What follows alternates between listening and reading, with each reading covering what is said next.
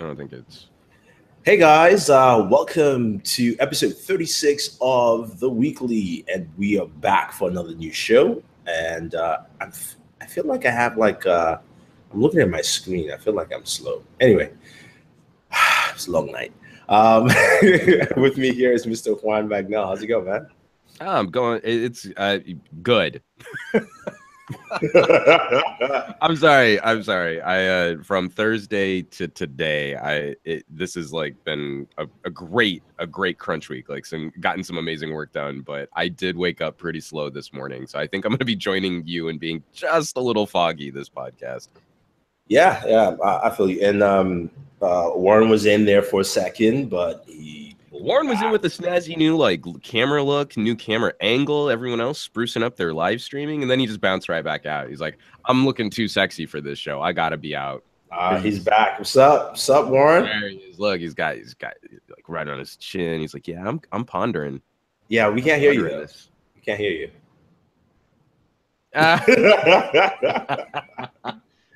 Sorry, Warren. You're looking great though, dude. Yeah. Ronald's in the chat. So let's get things going, guys. Starting off with something. You guys hear me? Oh, there you go. Now. Yeah. Yeah, but that's probably sound pretty crappy, right? Yeah. It's coming off the webcam because for some reason my Yeti Pro just does not want Hangouts doesn't like the Yeti Pro now all of a sudden. Okay. I don't get this. I hate everything Hangouts. Anyway, let's kick things off. The first thing, this actually was news from last week. I was going to mention it last week, I forgot, but Google is committed to $1 billion grant to train U.S. workers for high-tech jobs. I'm going to add the link into the description. I just haven't added it there. The search giant regularly expressed its desire to help stem some of the negative impact, and now it's putting its money where its mouth is, by in the tune of $1 billion. The CEO announced grow with Google at an event on Tuesday in Pittsburgh over the next 5 years.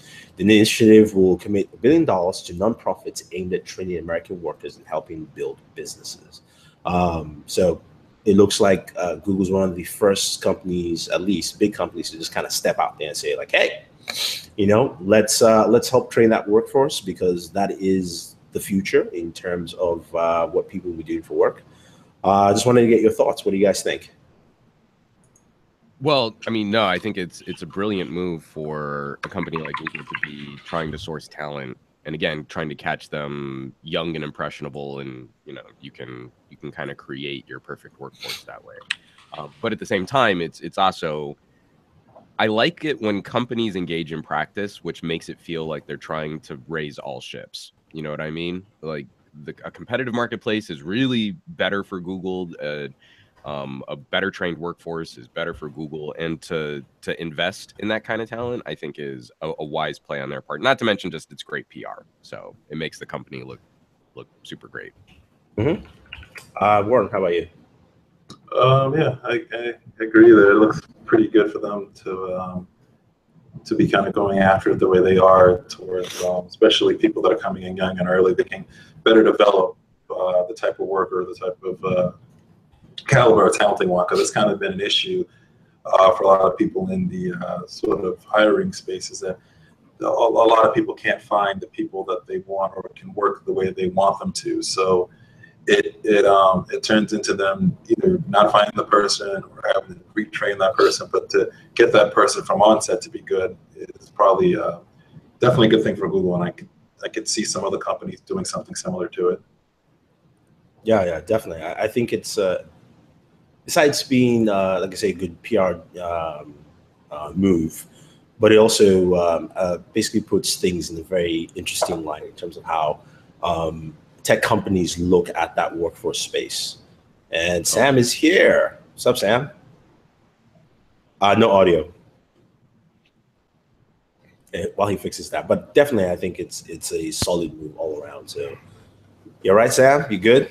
I'm doing well. I'm doing well. Okay. Sorry. I am here. Why is it? All right, let's move on to the main topics for this week. We had a launch. We had launch events. Yeah, we had several launch events. Yeah, a lot of smartphones this week. But let's start off with the big one. Pixel 2 and Pixel 2 XL are here. So let's get into some aftermath for that stuff right there. Now, Mr. Weinberg now has the Pixel 2, I believe. Yeah. Yes, the little one. Yes, the one with the better display. Well, okay. Yes. So first of all, because I kind of went off on a little bit of a rant during the Pocket Now podcast, so I'm going to sum up my thoughts a bit more cohesively here. But I think we can all admit that LG's OLED manufacturing is probably about 2 generations behind Samsung, if we're being generous, right? And one of the issues that I think they're facing as a company is definitely QA, the consistency of the panels that are coming out. And I think that's going to end up being one of the big bummers for the Pixel 2 XL and the LG V30 this year. My V30 screen is actually really good. I showed a screenshot during the podcast. I think I can find it again if you guys want to see, but comparing matched output low brightness between my V30 and my Note is more consistent, but my V30 is pretty good. So it's unfortunately going to be one of those buyer beware situations where if you have a screen that's way off, you should absolutely go and get it replaced. But I also take some exception to the way that people are testing. Like at 0% brightness with a plain gray JPEG, I can see that the backlight's inconsistent and I'm freaking out about that. I would caution that almost no OLED is perfectly consistent under those conditions. So you're going to freak out about something which is probably normal within the threshold of how an OLED is actually produced. Like, for example, my Note is super ruddy red, has a band a third of the way towards the top of the screen, and is way brighter in the bottom left-hand corner than it is in the top right corner. Should I return that phone? No, because under daily usage conditions, it's completely imperceptible, those changes. That's not to discredit that I have seen some photos of V30s that you've got an app on the screen, like a browser, and you can see one section of the screen is noticeably brighter than the other. That's something you need to go and get replaced. But if you're freaking out about what is sort of normal variance in an OLED, then you're really not doing yourself any favors, and you're just, burning through phones that don't need to be replaced. I mean, true. One of the things I will say I noticed, because I know one of the people who's been pissed on this is Danny Wingett, but then again, his whole thing just used. But I mean, look at the source though. I mean, I think Danny, the work that Danny does, he has built a reputation and deserves the respect of. He wants something that's going to be production grade for the work that he does too. And if the V30 is making that claim, then I think he has every expectation of the highest possible quality output for something like that. Yeah, I mean, going back to the V30, my pre-production V30 display looks fantastic. My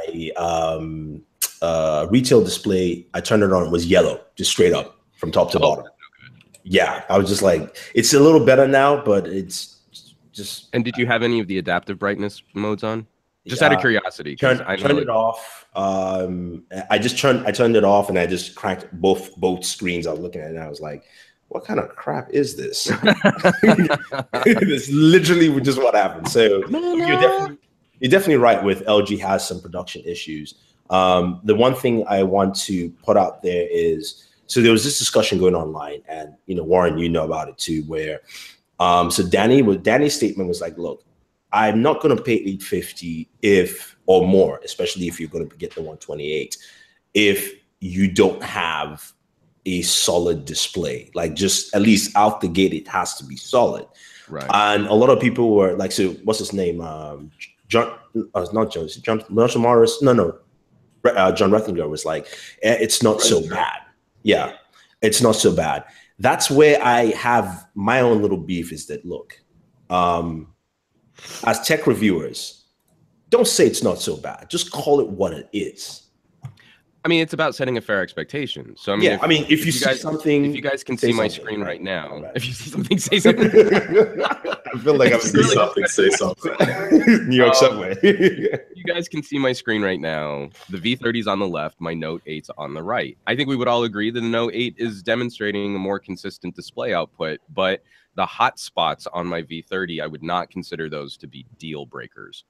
And The V30, when we're talking about an ultra low light exposure, it's a cooler color tone that actually matches the shade of gray better than the ruddier color tone on my Note 8. So should I be getting rid of all my Samsung phones because they all have red hued screens? And I would say no. I don't think that's something that you should be returning a phone for, especially in a climate where we have adaptive color and adaptive brightness modes. I just tend to prefer using those settings off.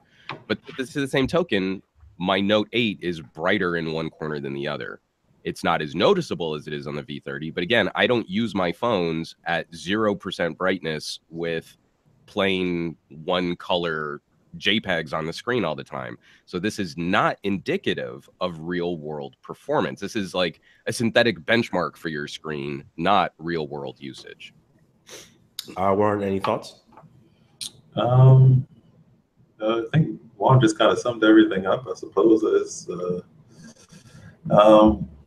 far as like me with the Pixel 2, I think you guys see my tweet, what I thought of the Pixel 2 XL's display. I have the XL version, and it's super straight trash. Sorry, it is.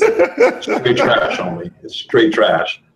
So what's your experience since you have the 2XL, like in terms of the display? Like, it's inconsistent. It started off a little yellow, then it got a little cool. Then depending what angle you look at it, it could be a little bit bluer. Like especially if you put something with a white background up on it, it can have a little bit of a yellower tint, or it can be a little bit more bluer, depends on what it is. It just for $1,000 phone, which this is after tax of probably around $1,100 or so, to buy this particular model, to buy this and have a display perform in that way is just unacceptable. Does it make it a bad phone? No, that doesn't make it a bad phone. There's more to a phone than this display, and the display is one of the most important things, but there's more aspects to it. And there's some people that aren't even going to care that the display looks in the way that it does. But I think that's something that has to be concerning to LG and for Google to look at and say that if people are spending thousands of dollars on this phone, $1,000 or more on the smartphone, the display has to be top notch or match what the competitors put out there. They're either a little bit cheaper than you or roughly around the same price as you. So I don't quite understand from their choice of, we'll put the AMOLED display that's proven to work better on the smaller device and not put it on the bigger device, when there's probably going to be more people honestly probably going after the bigger device. Your reviews are probably going to be more based on the bigger device as well too, and people are going to be spending more money on the bigger device as well too. I completely agree with that. I think a major issue is Google going with dual partners again. I mean, if this is a commentary that HTC wasn't capable of getting the job done in their work up to the second generation phone, which is surprising because they put out two phones last year all through HTC. That's maybe part of the commentary, but I think you're going to run into these kinds of QA problems and consistency problems when you're working with different manufacturers for what's ostensibly the same line of phones. And I think this is going to be one of the major bummers of the Pixel launch, is that they kind of feel like two different phones. It kind of feels like a Nexus 5 and a Nexus 6P again. It doesn't feel like one cohesive brand statement, or at least less so than it did last year.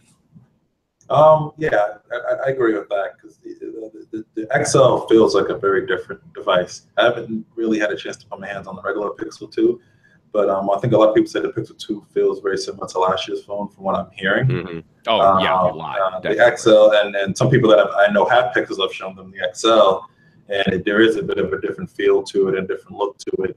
It doesn't quite match up in terms of one cohesive line. So I think it would have fared better for them to have probably worked with one manufacturer. I don't know, pay Samsung more for some more AMOLED displays at this size, because they seem to be getting it right. Because OLEDs are not easy to manufacture. They are something that have a high failure rate when making them.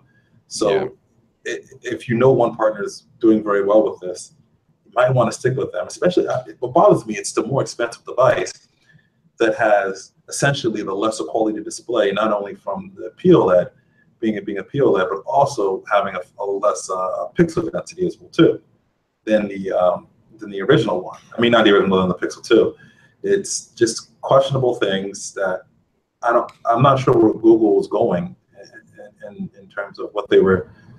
It's like they were trying to save money somewhere, and they picked the wrong place to save money for a company that's got. I don't know. I don't know about that. I cash. mean, I really do think that this was Google's inexperience in making hardware. And last year, I think they got really lucky with relying on HTC as a source. And then well, we've had great experiences working with LG in the past. Here's our reference. Make a phone around that reference. And again, I don't think that they were as involved in the conversation on QA as they should have been. I mean, like you're totally right. I'm actually not a big fan of Samsung's OLEDs this year, but they've been remarkably consistent. So if they're remarkably consistent, you can adjust for variance much easier than what we can do with LG right now, where they seem to be all over the place in terms of quality. Well, let's be real here. Let's just say what should be said about displays and smartphones. Okay. It's getting real. The reality is nobody cares how real the image and colors are. It just needs to pop and say, wow. That's all it needs to honestly do. This is why Samsung is the king of this. They make the newsflash for iPhone users. They make your Super Retina, and they made the Retina display before too. They've been making Apple panels for a while. That's why they look and pop the way they do, and they're very consistent. You look at AMOLED displays, they look and they pop the way that they do. And no one cares about how realistic they look. No one really does, except for like the few people out there that want to be nerds and really want to point out, well, the color's more accurate here versus there. Who cares on a 5-inch display? You want things to look, you just want to look at it and go, ooh, that looks like eye candy and it's pleasing to the eye. That's all that it really matters in the end of the day with that. Yeah. That being said, it's disappointing that Google didn't get this right with LG on this display to make something consistent that worked that way. I think they were looking at something like POLED, which probably costs them less. Let's face facts. This costs less than what they probably pay on the 5-inch device. And they're looking at probably like, we can make a little bit more margin off of this. If we use this, and we've been sold that this technology is similar enough to perform in the same way as an AMOLED display, as a standard one. And they've been bamboozled, apparently, with the consistencies of it. But I think going back to people just being outraged and saying that the device is terrible and stuff like no, there's the judgment still on how good or how bad the device is. The display isn't just going to say that, because still, in the end of the day, it's a good display. It's just not what you would expect on a phone of this price range. But the reality is, like I said before, nobody cares about realistic colors. Sam, any thoughts you want to interject? I know we haven't played with the device, so Warren seems to have covered everything there, and between Warren and Juan, they seem to cover everything. But my question still is, at the end of the day, if Google really wants to, if they want to be a powerhouse when it comes to making devices, it's going to be very interesting to see what they do with the HTC crew that they have. Right. So, well, in a sense, HTC, I guess you could say, has proven itself with this launch. Because the two is the one that no one's complained about with display. Yeah, exactly. So it's really what they do with that crew that they got in-house now. Are they going to now say, you know what, let's screw using other people to make phones, let's just stick to this team and go with a consistent Google, be it for better or worse, we'll go consistently Google and everything.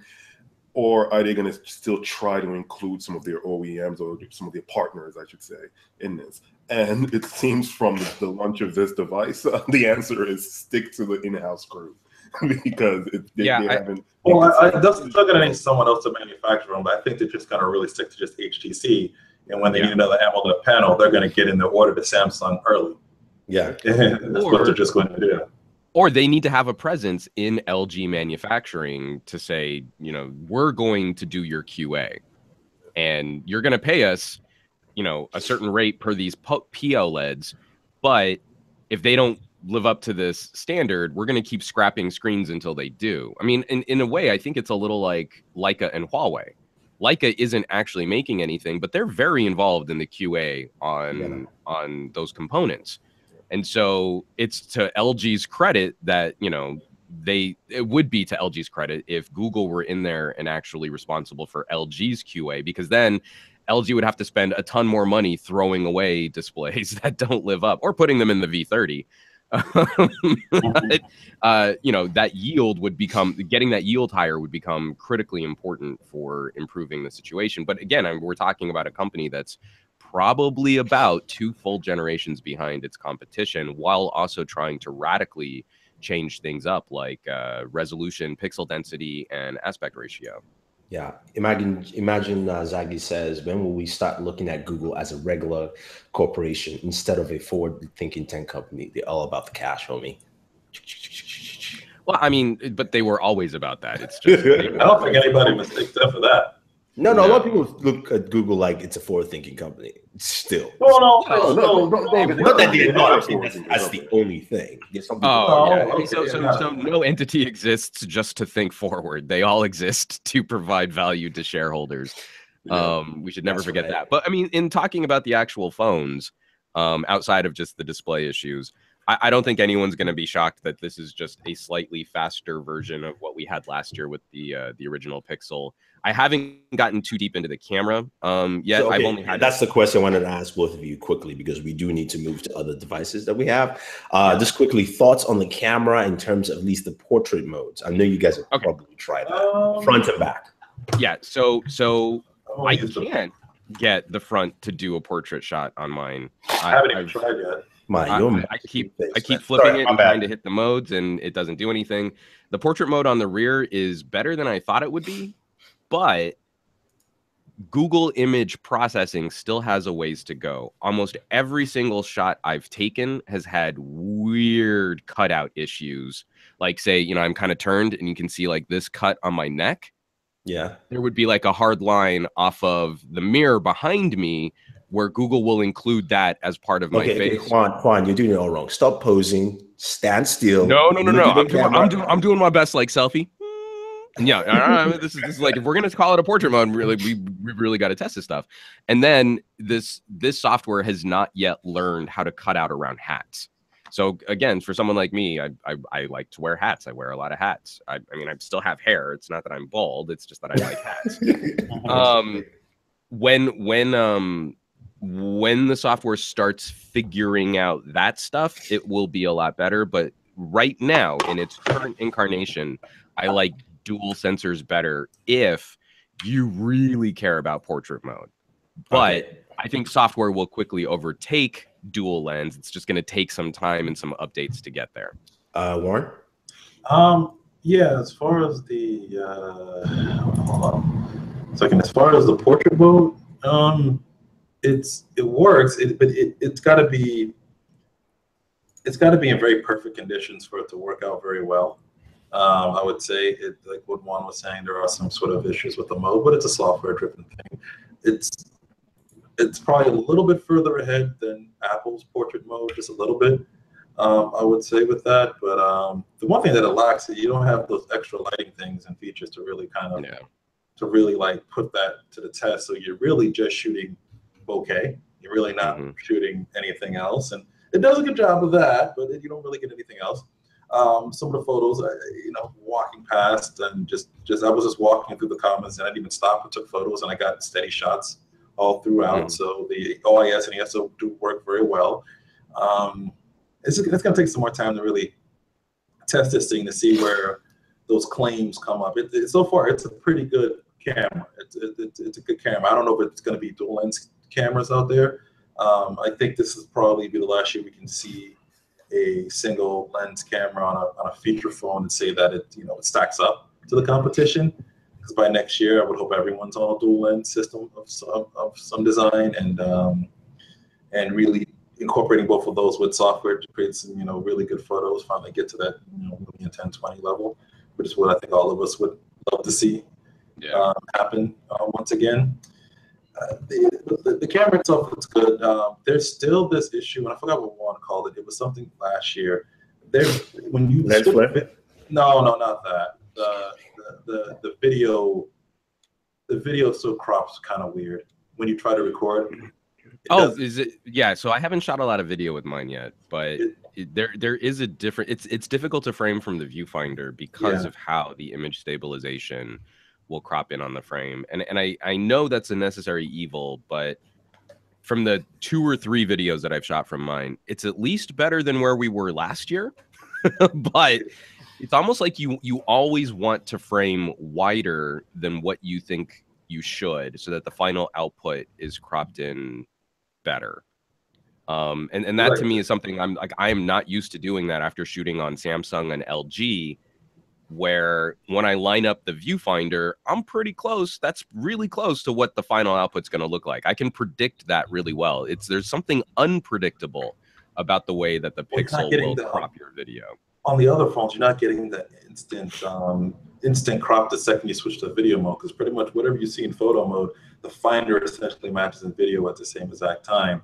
You're like, if you're trying to switch to shoot a video, whatever you have framed there is pretty much one for one. What you see.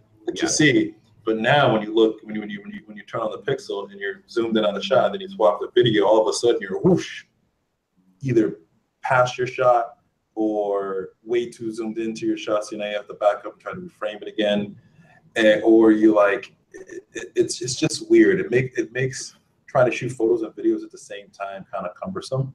Yeah, because you have to essentially you have to guess. I mean, you have to guess. You have to have two. You essentially have to have 2 modes of shooting. You have to have a photo, and then you have to know, I'm shooting video, so I need to reframe and have this way of shooting video, and guess anywhere from 2 to 5 feet where you need to be between whatever is you're actually shooting. So, well, no, I think you're wrong, Warren. I think it got like a 203 score on DxO, and it's the best camera ever. So, yeah. Real quick before we leave the Pixel, I do want to say that there is something really important to talk about with audio. So the stereo speakers, they're good. I mean, I think people are going to enjoy them. Obviously, no headphone jack is a major bummer, not having it built into the phone. But I was ridiculously excited to see that the protocol that Google is using, oh, that's a good shot. Yeah, that's with portrait mode right there. Like when you get it on point, you'll nail it. But because you have no controls over how that works, you're constantly guessing. It's almost the same thing as the portrait mode on the iPhone. But the difference is, I think Google software gets us more accurately right than not. That's not bad. You know, but the only strange cutout I can see is the green leaf at the very bottom of the flower, but it's blended well enough that I don't think that's super distracting. Yeah. What you were saying about audio, Juan? Oh yes. So the dongle is actually just a regular USB audio device that can be recognized by any modern phone. So I mean, any phone this year, I plugged it into a V30, and the V30 knew what to do with this dongle. And then I plugged it into my laptop's Thunderbolt port, and a little pop-up on Windows like, oh yeah, let's just install one extra little piece of software for this USB audio device. And that's Windows. Windows can handle that. No, but that's what I mean though. Yeah. Let's not forget, this looks exactly like the same kind of solution that Motorola and HTC use, but those dongles do not function as USB audio devices. They are just pin pass-through from the phone with the DAC built into the phone. They just have pinouts. Okay. So if Google can actually tap manufacturers to start utilizing this solution, we'll finally be taking the right step towards USB-C audio. So I'm not happy that the Pixel doesn't have, I'm really not happy that the Pixel doesn't have earbuds in the box like an iPhone. And I'm really not happy that the Pixel has a dongle. But this is the right path moving forward. So again, we're talking about a 2-year plan out before I have really good cabled headphone solutions. But if Sennheiser or Audio-Technica or AKG, if those companies want to make a high quality audio experience, they now have a standard that they can interact with. And I, as a consumer, get a product where I can invest in some really nice headphones, plug them into my phone, have the headphones be responsible for a high quality audio experience, pop that out of my phone, plug it directly into my laptop, and not have to worry about any other cables or dongles or adapters. This is the right path moving forward. Now we just need the manufacturers to back it up.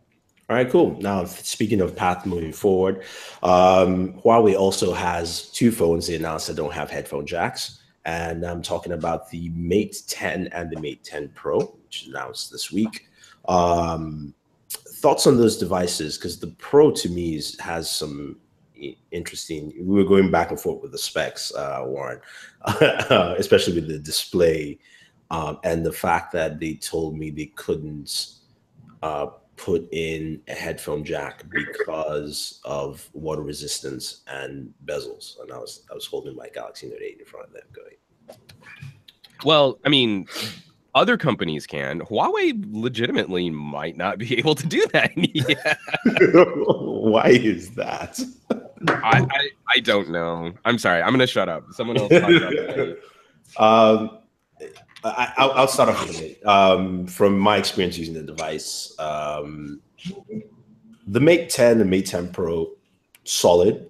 I want to see what that NPU of theirs does. So they really stress that they have this neural processor. The one thing they showcase was whenever you were taking photos, you know how we have food mode and all those kind of things.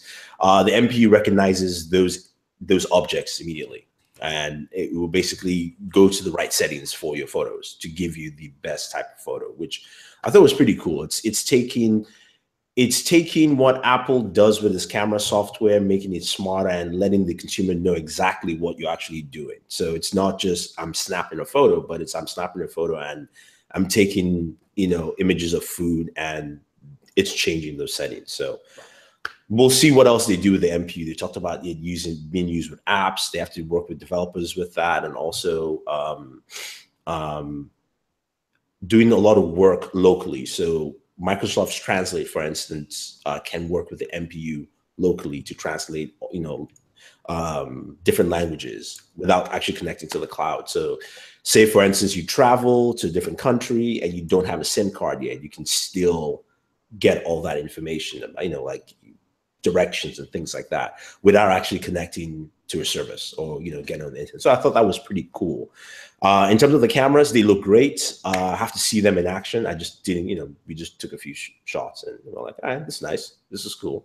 But overall, I think it was solid. We'll see what they do with, I don't know. I just didn't like the idea of the Pro, because spec-wise, I felt like they should have just kept it in one phone and called it a day, So that's my thought.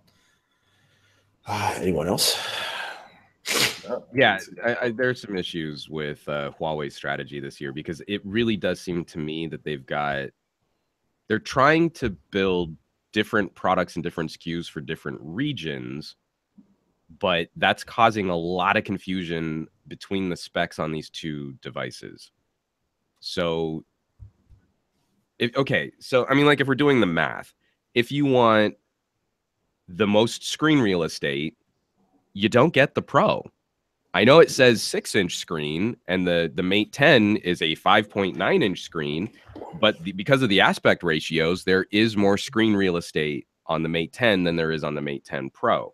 So you get the better pixel density and the bigger screen on the device that's actually and the higher resolution also as well. Yeah, that's what I mean. But that's what I mean, though, is like the resolution and pixel density and more screen real estate on the lesser device.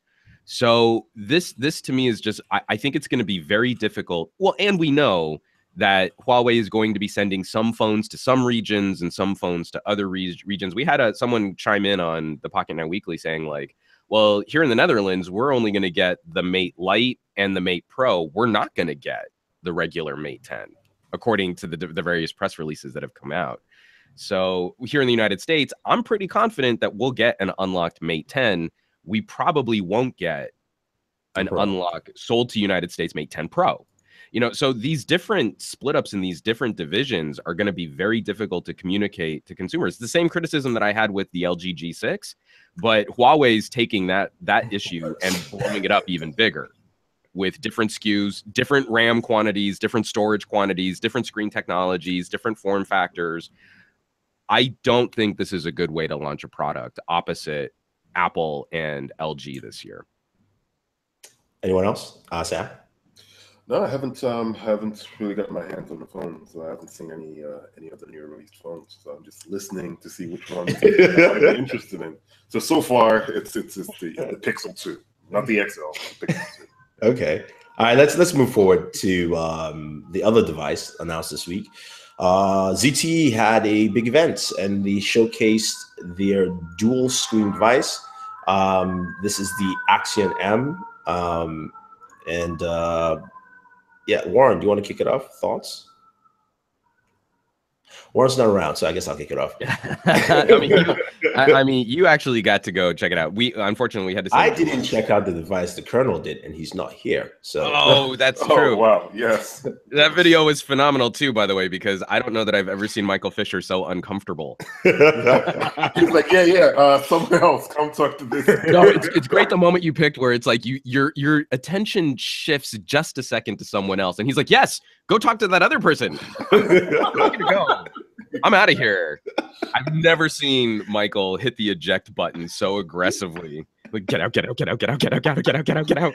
Yeah, no, I mean, it was fun. It was fun shooting that. I want to thank everyone who actually just like at least stayed on camera and didn't run away. But I mean, the Axon M is very reminiscent of the Kyocera Echo. The one thing about part of me likes the device and part of me does not at the same time. And you have it right there, right? Yeah. No, I have the Kyocera. Oh yeah. Okay. And part of it, so the flip out screen, they've done a really good job. It's a really thin slit, so it's really small. That's the part that doesn't bother me. It's the bezel that does bother me. Because when you hold it as a regular phone, it's fine. But when you flip it, it really just becomes this odd thickness on the sides. And I'm like, I wish you just, I know some people have complained that we shouldn't get into the, thin bezel craze, but I wish they had just cut down those bezels in half, because then I really go like, oh, I have kind of like a tablet experience here on there. The functionalities they talked about, yes, you can mirror this display, you can extend it, you can have two different applications running, you can watch same video both sides, those things are nice. But it didn't give me a use case scenario that I said, okay, this is like, it's killer. I mean, it's just one of those things where I was like, okay, fine. Like, we went out, I grabbed some drinks yesterday with Sam, and I could show him a video and I could watch the same video, in tense mode. Yeah. But okay, I can also just put this display of the screen down on the table and we can both watch the video anyway. And also it's on your own. Well, I was going to say, who are you sitting with as a friend that you would want to share a video with that you wouldn't want to sit side by side? I mean, it could be the sitting situation in the restaurant or bar you're in. I'm just saying. maybe your friendship was a little cold. Now, you trying to share it to make it warmer. That's a kind of crappy excuse. I don't know, man. I mean, but the thing that really gets me about this is you're really not getting extra screen real estate per se. You're just getting more functionality out of it. So if you look at when you're watching videos on YouTube, you don't get extra screen real estate for the video. It's just the other screen. You can now scroll through comments while you're watching the video, which is cool. It is cool. I mean, it doesn't add anything to the overall screen. Yeah. So here's my thing with it is the one thing that really bummed it out was when I heard the price. And I believe, or at least it's not official, but the rumor pricing I think is about $750. And I was like, I get it, you're putting two displays, but really this should be $500. You know how I get cranky about trying to ascribe a value or a price. I know. Amount of engineering. You've got two displays. There's probably a ton of custom developer work that has to happen for something like that. And we're talking about a smaller manufacturer that can't get manufacturing deals to the same price point as an Apple or a Samsung. So I understand why it can't be 500. You're right, though. If you want it to fly off the shelves, that would have been nice. But it's just wholly unrealistic that, what's frustrating is it's another example of don't be first. So ZTE, but they're second. Well, but of the modern smartphone area, they're really not going to remember. For the Pocket Now podcast, and I can't find it. I don't know where it is now. I have the Sony Tablet P, which is that weird like clamshell tablet that unfolds with two screens and there's a huge bezel interrupting the two displays. you just don't want to be the company that is first out of the gate. There's no benefit to you to innovate or to do something different or to experiment, because next year we'll probably get some sort of Samsung folding OLED, like an actual bending screen that delivers pretty much exactly the same experience, but without any kind of hinge in the middle. And then everyone will go, oh, well, that was the right way to do it. So ZTE, to their credit, is trying to do something different in 2017. And I think they're just going to get punished for it. I don't know. I just think they could have done more.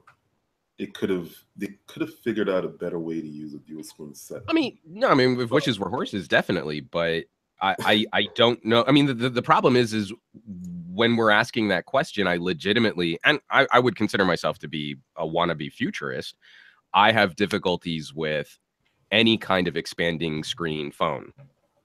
I mean, I do not see the legit benefit in a world where we're starting to peel services off of a phone, where we're looking at other multi and mixed usage modes, like Huawei showing off a DeX style interface, but you don't even need to own a dock. You just plug your phone directly into a monitor. If you want more screen real estate in a more computing style environment, we have solutions for that. But we've seen a dual screen device work, and we've seen it on the show Westworld. And there've been other dual screen devices for other purposes. Even from a gaming perspective, even from a gaming perspective, Nintendo has done stuff with dual screen as well. Right, so but you're talking about a device of a singular focus in this world. No, that's what I'm saying. This does not have to be a device with just a singular focus. They could have made this into an actual multi-use device with this screen.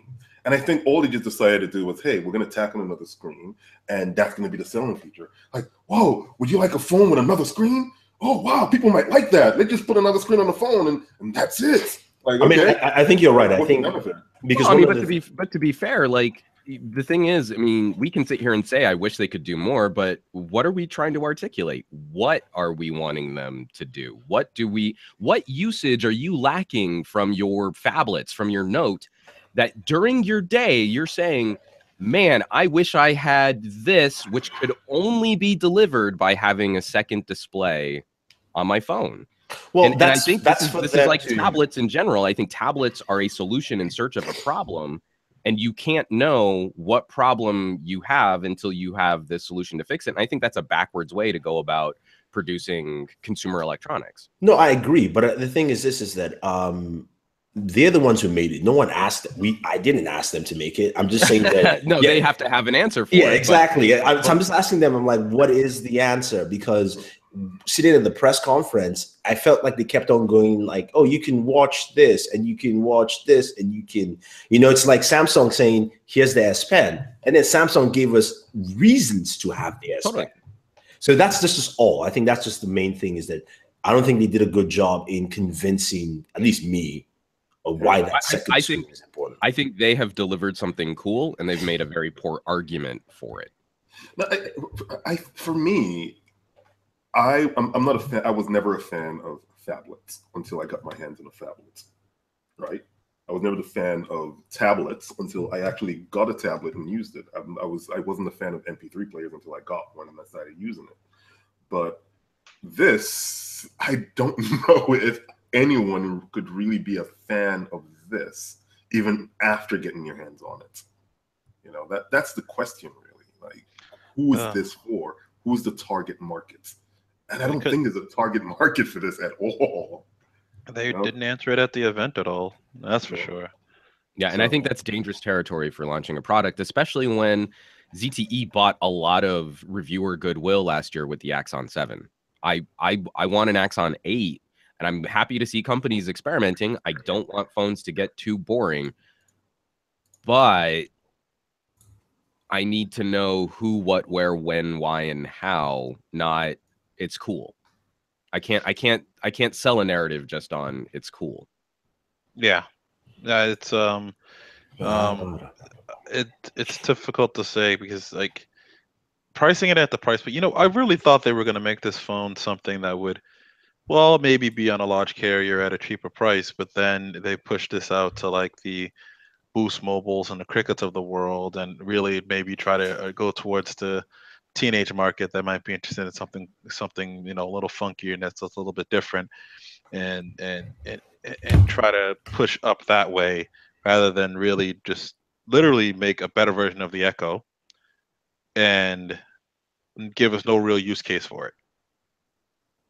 Well, I mean, they're trying to make the argument, but I find their arguments They don't have one. They don't have a real use case. They're not compelling. Every use case that they put in that they talked about essentially was resolved with adding dual app support within Android, within iOS. Like every single thing they mentioned is just like, yeah, we can already kind of do all this. Yeah, I mean that is true. Anyway, let's move on. Microsoft had I guess 2 launches this week. The second one we'll talk about with the connected speakers, but the first one, which was kind of quiet, out of nowhere, they announced the Surface Book 2. They're like, here you go. And in terms of specs, in terms of what they brought to the table, I know you've checked it out, Juan, and Warren, you have to, and Sam is looking at the videos, checking it out right now. And but what they brought to the table was an update to the Surface Book 2. So aesthetically, it still looks the same. They said they've made some changes to the hinge. What you do have is the device that now is powered by a opto quad-core processor, generation, 16 gigs of RAM. Now, there were some things I found funny because I was looking at the spec sheet. I saw 16 gigs max, and it said DDR3. I'm not sure if it is. I didn't even think to follow up on. I should have asked them about that. I was like, huh, okay. It seemed maybe it's because I thought all Surfaces run DDR4, but maybe it's just a typo or mistake. I'll have to find out. I don't know. We thought about that about Huawei and their displays too, between the Mate and the Mate Pro. Yeah. I was like, it's 2K. He's like, no. I was like, but they told, like, never mind. They changed this. And then the display for the 15-inch is also slightly off. I don't know if that's to do with the aspect ratio. So it is 3240 by 2160, not 3840 by 2160. So. Well, that makes sense though, because it's not a 16. It's a 3x2. Yeah. So some people are like, is it 4K? I'm like, I mean, technically it is. It's just the aspect. But I think I think that's probably a good play. Opposite. I mean, like for example, I have a Razer Blade, and it's a 3K. Yeah. Screen, and I mean, like at a it's a 15-inch or 14-inch. No, 13-inch. The Razer Blade Stealth. Not the Stealth. The Razer Blade. GTX 1060. Yeah. Yeah, it's 13. Yeah. Yeah. So at that screen diagonal, Windows even has problems with 3K, let alone what your desktop is going to look like at 4K, unless you want to use it in old person super large icon mode. Yeah. And then in terms of GPUs, you now have a 1050 in the 13-inch, and you have a 1060 in the 15-inch variants. Microsoft also talked about 17 hours of battery life. Actually, it's video playback battery life, just to be correct. But that's still quite a bit on the device. Well, it's a nice bump up from the first one. Yeah. The first one, yeah. In general, I mean, and also they have a USB Type-C port now. No Thunderbolt, but USB Type-C. So I personally am happy for that. I'm glad that they added this there. It was just interesting to see how Microsoft announced this. It's kind of the same way they announced the initial Microsoft Band, where they had this press release go out at like 9 o'clock at night, and there were videos, and they're like, oh, here it is, and you can buy it tomorrow. I mean, this is due on November 9th, but just general thoughts. What do you guys think of the update to the Surface Book? Nice. Sam. I actually like this. The 13.5 inch is what I've always been saying about what the Surface needs to be. Basically, they should be able to take out the fans there. Remember the launch of the Pro 3? I was like, they can make this thinner. They can make the screen a lot thinner, and they don't need fans. And they finally did it on the 13.5 inch. They took out the fans in there. They've made it thinner. They've made it lighter. They've increased the battery life from last year's model. I think last year's model was 2 hours. If you undocked it, now I think it's about 5 hours undocked. So that's that's progress. To me, this is massive progress from Microsoft, and the fact that they didn't even have any real fanfare around it is kind of mind-boggling. It's very strange the way that they announced the product. Yeah, but the 15-inch, I am not comfortable with the price on either of this anyway. But the 15-inch, for what they are trying to do with mixed reality, having a laptop like this that can basically run a 4K display and also connect, is powerful enough to connect to an AR rig.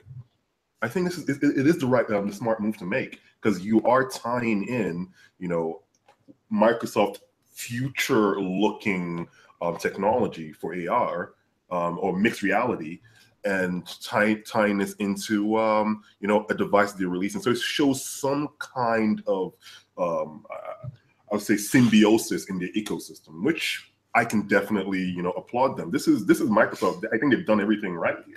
Like for the last couple of releases they've had, I think they've done everything right. So clap for Microsoft. They're doing a good job. We don't say that often enough on this show, so it's nice to congratulate them on doing something right. Yeah, Juan.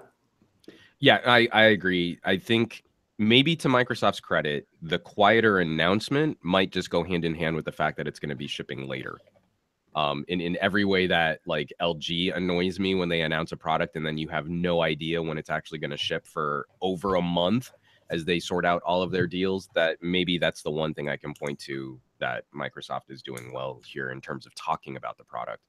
No, this addresses pretty much every issue I had with the first generation Surface Book, and why I went with a Razer instead of a Surface Book is because I wanted touchscreen, I wanted a dedicated GPU, I wanted a Thunderbolt port.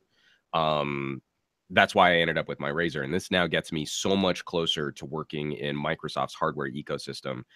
I'm still a little cranky that it's USB-C and not Thunderbolt, but that's a little bit easier to deal with than just we've got 2 legacy USB ports and that's it. It's a bit crazy though that they have a USB Type-C port there, but they still have their proprietary charger. Yeah, come on. Dude. I mean, again, what are you doing here? But I do like it because it just means that if you started with a Surface 1. Yeah, you can still. Yeah, that's true. That is true. But we're still never going to get our unicorn device where it's like, we have technologies that do a better job of tackling. But you know what? It's fine. It's fine. every device is going to have compromises. Yeah. The one thing that I'm really curious about, and it's not that I think it's going to be bad. I'm not expecting it to be bad, but I am curious. Is what is it? What is the usage of a 15-inch tablet that we needed that on a Surface Book? That Microsoft is doing a pretty good job of trying to address user concerns. That was a big talking point for them when they were on Newegg. Is like the stuff that we're coming out with is stuff that people have been complaining about, not we just think it's a cool idea. So I'll be curious just to see how that handles. I'll give you the examples that they showcased when we did the hands-on. Is one, editing on a 15-inch is just better than editing on a 13-inch. Just call it what it is. Totally, but what I mean is I think it's detaching that and using that as a tablet. So the one that it did was they detached it and they had an architectural board. I mean, like schematics, right? And they showcased that on the 15, and it looked it just looked big, and it looked like you could go in and whatever if you're an architect, like that's the kind of stuff you do. Like it's that kind of thing where if you're using the pen and if you're doing things that require that, a 15-inch makes more sense because at least the real estate is much larger for you as opposed to the 13-inch where you can still do the same thing. It's just smaller. So I think that's where it really shines. It's that whenever you're doing anything with a pen, that really is where the 15-inch would work for you. And the fact that because the Surface Book, when you flip it around, you can bend it. You've got that little tilt. Totally. You now can sketch and do all that kind of stuff that you want to. That also adds to it there. So I think use case there. I want to try and hold it though, because I even get cranky with 10-inch tablets in like a moving kind of scenario, which is what I always imagine. Like I can detach this from its base and use it separate. It's not like I flip it around and just lay it flat on the keyboard. This is designed to be used as a wholly separate tablet touch device. And I kind of just want to get a feel for, what does that mean when I'm walking around with something like that? Because that's something that's a little scary to me. Like, here is the actual brains and guts of my super, super expensive computer that could slide right through my fingertips if I'm not being super careful in how I'm using it. I mean, you remember the price you pay for it, and then you hold it real tight. Oh, no, I remember the price I paid for it, and I never really ever detach it from its keyboard dock. Yeah. Warren, how about you? I know you were there when we checked it out, which was kind of funny too. Remember, like, we walked into Intel and they're like, "What do you like to look at?" We're like, "I don't know. What do you have?" They're like, "We have the Surface Book 2. Thank you very much. Where is it?" Yeah, it's a interesting upgrade for it with little fanfare, which is surprising. I think the cooler things was kind of watching the Surface dial and the mouse sort of work in conjunction with the new Surface yeah, Book they have 2. the new mouse too. Whew. Yeah, that was like a pretty cool to see that. The 15-inch, the only time I saw where the tablet mode became a thing, but the thing is, as Juan was saying, well, if I just pull it out and just use that on its own, I almost don't see anyone using it that way. I feel that they'll take it off, flip it, and bring the keyboard and the rest of it with them, and just use it from the other side. Yeah. More like an actual sketchbook, more like an actual drawing book. So when they draw and write on it, because that's what Remy was doing when he was sort of drawing and animating onto the on the Surface, on a Surface Book, it wasn't like he just had the tablet portion of it. He had the whole thing folded over, which gave him more grip and held better in his hand to draw through. I'm so used to the Yoga, Lenovo's Yoga, that makes a lot of sense to me. Yeah, I do agree. I think a lot of people will do that, and I think the only use case scenario where you detach is if you're in a work environment and you finish doing some work or sketch, whatever. You might detach and go and show a colleague or your boss or something. You're like, here it is. Like, check it out. But I almost don't see a scenario where they won't. But I almost see a scenario where someone isn't walking around with the keyboard and that together. Mm-hmm. It's like they're gonna walk around with them in some way, which is just gonna make it easier so it doesn't fall out of their hands, like what Juan is saying. I think somebody will recognize that early as him not gonna lose $2,500 here. Yeah. Plus, the battery life on this thing is not going to be the kind of thing where you're just going to undock and use it for a whole day and then forget, where you've put something. No, you're going to want to have the base around you. Yeah, because the base has the extra battery. Exactly. So, yeah. All right, cool. So kudos to Microsoft on that one. And we'll see when it's pre-orders on November 9th. So, like you said, it is coming out later. In terms of the most expensive configuration is the $3,300. Yeah, it's 1 terabyte SSD though, so that's nice. It is nice. Moving on to just quick one here: HTC U11 Plus event, November 2nd. HTC teased, what do you call it? Teased on Twitter, and we also have images of said device. I'm just going to share my screen with you guys so you can take a look at it. Share screen. Here it is. That's U11. Cool. Oh, that's a glossy. Yeah, it's going to keep the shine. It's got a single camera in the back. Looks like a G6. Yeah, thinner bezels, at least on the sides. I mean, you know what? I know I'm being a little underwhelmed here, but I am kind of happy to see that it's just a flat front face. It's been a major pain in my butt trying to find a good screen protector for my V30. So yeah, okay, cool. I mean, if I'm gonna try and find something nice to say. Yeah. God, that was so harsh, man. All right, let's move away from that. This that just messed up. I'm gonna try and find something. I mean, the thing is, I want HTC to be competitive. I want HTC to be doing well in the market, but it is reinforcing that they are not making products for me right now. So I'm gonna have a hard time sort of quantifying a feeling about one of their products when it's not for me. I mean, you've designed a phone in a lab that's not for me. It doesn't fit my lifestyle. It doesn't fit my usage. And Doesn't I can fit. try and A guess lot who of it's people's for, usage. but I want them to be more exciting and more competitive and more dynamic than this. And It's not. I don't know what that actually means outside of, you know, don't copy the competition and maybe give me a phone that looks like it was built for a grown-up. Also, I mean, have your cool jewel-toned, candy-colored phones, but I don't want to show that off when I'm taking a meeting. When I'm taking a meeting, I'm actually having a lot of fun taking my BlackBerry, because everyone has this sort of like, oh, how retro of you to be using a BlackBerry, but it looks like it's made for grown-ups. So I don't know. I'm having a hard time with HTC's current strategy. Okay, all right. And Juan is done with his HEC rant. Moving on to What a rant. rant, yeah. Connected speakers galore this week. We had the Sonos One reviews drop. JBL announced the Link 10, 20, and 30. UE Boom announced the UE, which is Ultimate Ears. Ultimate Ears, yeah, that's Logitech, right? They announced the UE Blast and UE Mega Blast, which are powered by Alexa. So, and finally, Microsoft also showcased, at least reviews dropped for the Harman Kardon Invoke powered by Cortana.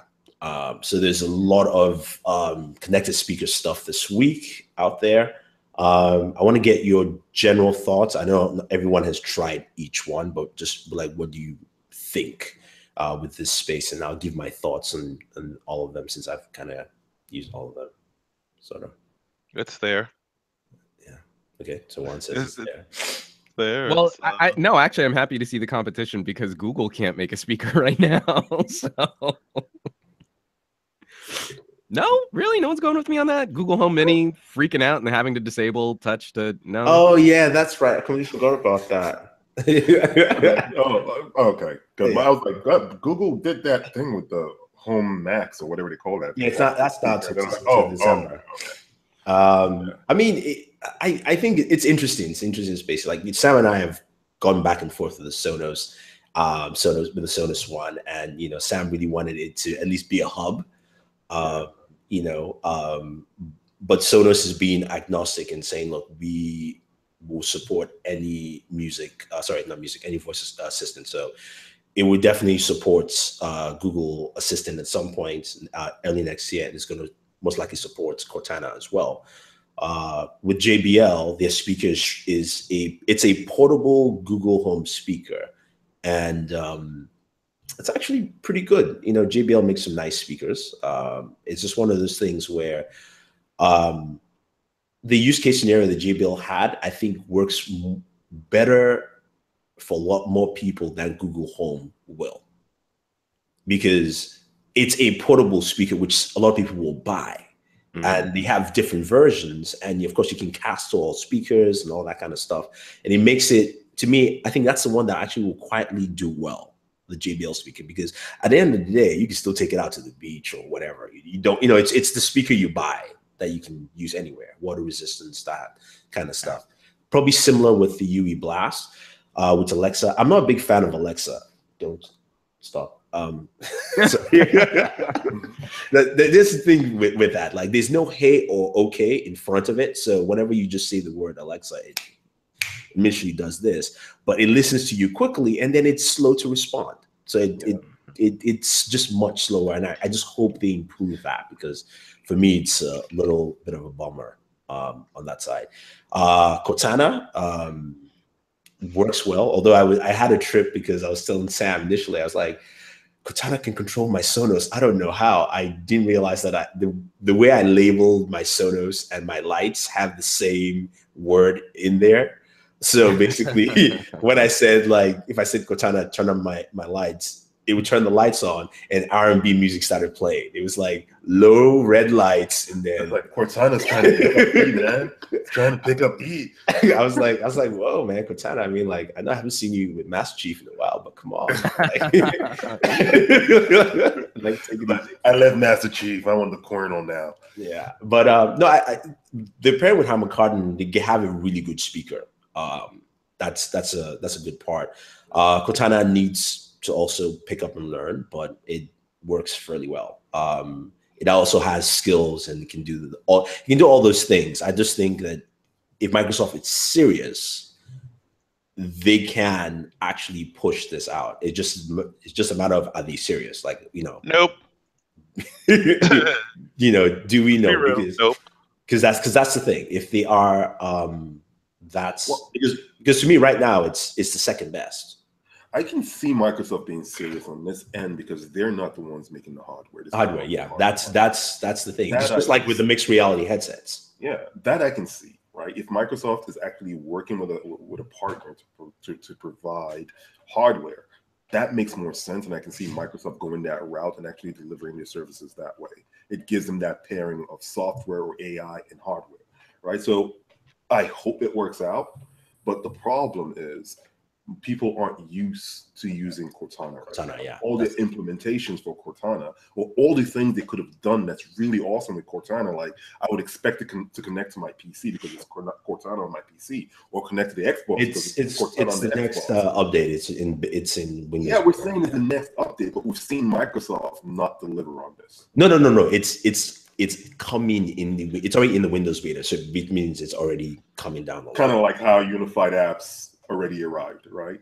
So that's the that part never even showed up. That part never showed up in the beta. But that's the problem, right? I have no trust that Microsoft will deliver on their assistants, right? On their AI, because they've done certain things in the past that makes me say, maybe I shouldn't buy into this. Yeah, no, so I agree with that trust that you build from being like a Samsung or like a Google or an Amazon. This is where that trust comes into play, because now people can say, oh, I will jump into this ecosystem because I believe Microsoft is going to continue with it. No, I definitely agree with you there. I'm just saying that, look, unified apps never even showed up. This is in the beta, which means people are testing it. Those are two different things in Microsoft. I agree with you. I think it's one of those things where, when you use Google Home and you ask Google to do things, in a conversation manner, Google understands it very well. Cortana is not their conversation. She will get things and, she will be able to do certain things, but she's not on a conversational level. At least she's faster than Alexa, who just tends to have this, slowness to her. The one thing I'll say, Alexa's slow? No, Alexa's a smart assistant. No, I didn't say. I just said that it takes forever to answer. Kidding. The one thing I will say with what I appreciated with Cortana is, as soon as you plugged in the speaker, she started giving you, like Google Home, you plug it in, and it will say, "Oh, you please download the app," and that's it. Cortana will tell you the steps. It's almost like if there was a hologram and it was Master Chief, she was like, "I'm waiting for you. Go ahead, do it. Download the app. When you do that, do this." So it almost walked you through the whole process. Well, and I have to say that Microsoft's focus for Cortana has always been to create something a bit more organic like that. So, remember, Cortana was the first that you could start doing location and contact aware notifications and reminders and stuff. How amazing it was on a Windows phone to say, hey, the next time my wife calls, can you remind me to ask her about the dog's medication? And it would be like, oh, I see you have an email from your wife. Do you want to ask her about the dog's medication? Oh, I see you have a text message from your wife. Do you want to ask her about the dog's medication? Stuff like that, I think, has been, to Microsoft's credit, they have been trying to address that natural language interaction far longer. I was in the car with Josh Vergara, and he's got Android Auto, actually built into the dash. And it's hilarious that he asked a navigation question, and Android Auto corrected him that he didn't phrase it properly. And on the surface, you're like, oh, okay, well, you just need the right syntax. Wait a minute. Android Auto recognized what he was trying to do, and instead of giving him a result, told him he was asking the question wrong. You're doing it wrong. Yeah. How screwed up is that? You knew what I was trying to get. You knew what I was trying to ask. but you still didn't give me a result and instead told me the proper way to ask the question. Screw you. I'm operating on a diesel right now. I can I'm on just Android imagine Auto both of them in side, the damn car right. looking at it and going, screw you. Screw you. Sam, yeah, you were saying, Sam, sorry. Isn't it the same, almost similar to the conversation we had yesterday, right? Where I'm like, it would be really awesome if I could change commands like, hey, Google, don't turn on living room lights and turn off bedroom lights. Yeah. It can't do that. But the whole idea of these assistants is they should be able to do things like that. You should be able to chain commands. And this is something, and you are right, Juan, and this still plays against my point with Microsoft. Microsoft has been working on this. They kind of previewed something very similar to this on the Windows Phone. And then where is Windows Phone? Yeah. So it's like you can preview all the great stuff, and over the last few years, you've promised and you've broken promises and you've closed your ecosystem. Now you want people to come into your ecosystem again. There is no trust. No, I definitely agree. I think what they need to do is the same approach they took with mixed reality is the approach they have to take with this. You go out to every single OEM, you help them build it.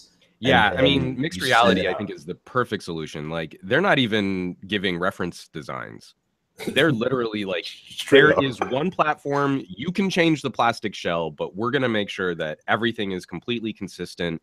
All of the controllers interact with each other exactly the same way. All of the headsets are to the same reference design. And we've done all the legwork for you. Please just put your label on it. Call it whatever you want. And we'll have a real standard that everyone can participate with.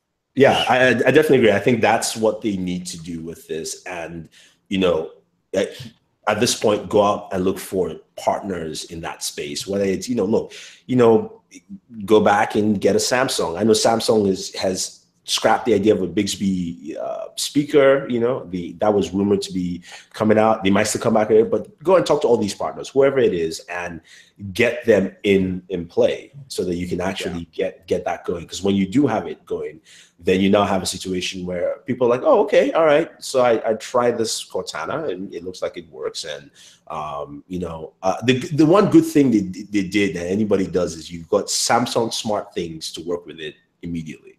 That is the best hub on the planet because it allows you. It allowed me to control my Sonos, which technically shouldn't be controlled, and even though it doesn't have, Samsung is sneaky because it just finds every. No, Sonos is not listed on there, right? But it will find any Wi-Fi speaker. That was the title of this podcast. Samsung is sneaky. It will find every Wi-Fi speaker on your network and just add it in there. So, it's a good thing. So hopefully they build from that. I mean, it's interesting that we now have a lot of competition and there's a lot of connected speakers out there. I mean, come Black Friday, there's going to be a whole ton because, Amazon speakers, new versions are coming out too as well. So it's going to be interesting to see. And it all depends who wins the actual AI race, whose AI is the best at the end. And, I think Apple HomePod is still coming out this year, right? Oh, no. Mm-hmm. So I mean, the space is going to get crazy competitive. But again, we've talked about this before. Like Microsoft had this huge momentum being the first with living room and, home computing devices and have completely ceded their lead to all of these other manufacturers, developers. Well, they have a chance to come back. I mean, the market isn't closed away from that. They do. They have a chance. I'm like, but that they will. I'm confident that they're going to execute on this opportunity very well, and I'm hoping that at least they're looking at their other avenues. Like mixed reality, I think, is something that they could stand to be more competitive in. Something that I think consumers are more likely to trust Microsoft on. Oh yeah, but again, it's up to them to fumble the ball and whether or not we're going to see them actually, make a home run and score a goal and bad other mixed sports metaphors. Yeah, that is just fantastic. All right, cool guys. We have come to the end of the show. Thank you everyone for joining us. And of course, we are the part of the show where we talk about what we have on the channel and what we can expect next week. Start off with you, Juan. I know you started a brand new show this week. Yeah, I did. Newegg, congratulations. Yeah, I'm really excited about it. So Trisha Hirschberger and I are co-hosting a show for Newegg Studios called Newegg Now. And it's a little bit one part like what we're trying to create is one part Attack of the Show and one part QVC. So Newegg is looking at deals and specials, very limited run, and they want to do that in a fun way. And I couldn't ask for a better co-host for something like that than Trisha, because she's fun, but she knows her stuff. Like, she used to be a product rep for Samsung. So when it gets into the technical stuff, she actually knows what she's talking about. And so this first week we did MSI, like $500 off MSI gaming PCs. We did Vertigear chairs. We did G-Skill RGB RAM. Next week, one of our partners is EVGA. So if you were maybe shopping a new video card, a new graphics card, I can't say what, but that might be an episode that you guys would want to tune in on, because there could be some cool stuff. And we're going to be talking to Asus about mixed reality, and Acer about some cool gear too. So I think we'll have a lot of fun. Pocket Now, we're all in on Pixel 2. So I'll be covering Pixel 2 stuff. We just put up our LG V30 real camera review. If you want to dig deep, it's 12 minutes of photo and video samples from the LG V30. On Gadget Guy, last night we had our Geek Book Club, where we talked about The Hitchhiker's Guide to the Galaxy. And I want to extend an invite, because I know you guys have been watching Expanse. Next month, we're going to start the Expanse series. So if you guys would like to join us on the Geek Book Club and talk about a book, we're going to be doing our November episode on that book.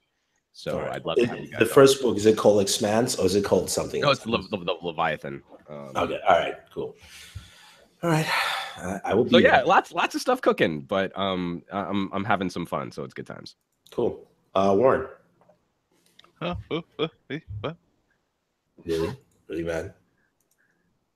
Yes. Oh, he's back to his old webcam. Yeah, well, the other one wasn't working. I was sitting there trying to fix things. Sorry, I was trying to like make things work, and It was looking really good though. That was, yeah. I mean, camera side looking great. Yeah, that was just that Hangouts being a pain. I was using a 35mm lens. That's probably one of the reasons why I look that way. But yeah, I'm sorry. I was fighting with that. Are we at the point of the show where I say stuff and stuff? Yes. Yes. Exactly That's why I said Warren. Stuff and then stuff. All right, we're done. Yeah. All right, cool. All right, later, Juan. Oh, see you later, Juan. Bye, guys. Have a good week. All right. Okay, cool. On our end, we have a special video from the Colonel. He got to harass people at the ZTE event, so definitely check that out. I think you will find that to be quite entertaining. We also have our Black Panther trailer reaction. That thing was on point. Didn't the Colonel react to it yet? I don't think he's watched it yet. I'm not sure. He needs to watch it.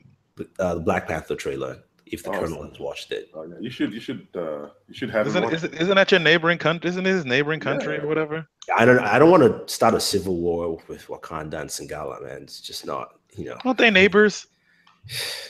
I don't know, man. I think the way Wakanda's been positioning itself, man, you might be in for a war anyway. So okay, I mean, all right, we'll have to get the Colonel up to speed, then. We'll have to get up to speed. We also did our hands-on on the Surface Book 2. And then we have our 2 connected speakers, as we mentioned, the Sonos One review, which is powered by Alexa. Definitely check that out if you're interested, and if you have a Sonos system, this is something that I think you will find very useful. And the Harman Kardon Invoke, powered by Cortana, Microsoft's, of course, AI assistant. And I would tell you, in terms of audio, both of them sound very good. So there you have it. Go check it out. I want to thank Juan. I want to thank Warren, as well as Sam, for joining in again this week. And thank you all for chiming in the chat. I haven't actually had a chance to check, but thanks for just putting your thoughts down there. And if you have any more thoughts while you're watching this later on, definitely leave them in the comment section of this video. Check out all the channels. You can check out Mr. Juan Bagnell. He is part of the Pocket Now network, and you can find his mobile videos there. His own personal channel is Some Gadget Guy. He also has a new show with Newegg, so you can check that out. It's on Thursdays, I believe. So either New York's YouTube page or Facebook page. You will find the show there. And then Mr. Warren Bowman is, of course, himself on YouTube and all social networks. It is bw1.com right there. You can check him out, follow him, check out all his videos. And Sam, aka Black Iron _ Man, that is his Twitter handle. Send him a lot of tweets. Seriously, tweet him because he will not respond. Yeah. And myself, it's Board at Work. So follow us on YouTube, Twitter. It's the same handle. Thank you very much, guys, and always enjoy your take. God, I missed it. Always enjoy your entertainment. Blah.